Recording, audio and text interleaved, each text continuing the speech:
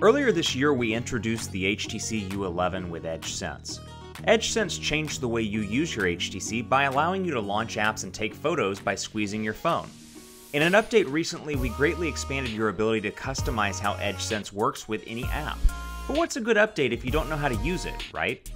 Here's a look at how easy it is to set up EdgeSense to replace a single or double tap in any app. As an example, we'll set up page turns in the Amazon Kindle app using a short squeeze. Because changing the screen orientation will also change the context of your custom action, we're going to set up this action in portrait mode. Start by opening the app tray and going to Settings. Tap EdgeSense. Scroll down to the bottom and tap Add More In-App Options. Select Amazon Kindle. Tap Short Squeeze. The Kindle app will automatically open.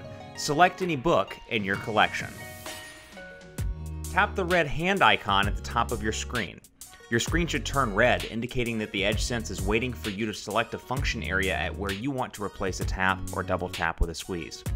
Since we want to go forward a page in the Kindle app, we'll replace a single tap on the right side of the screen.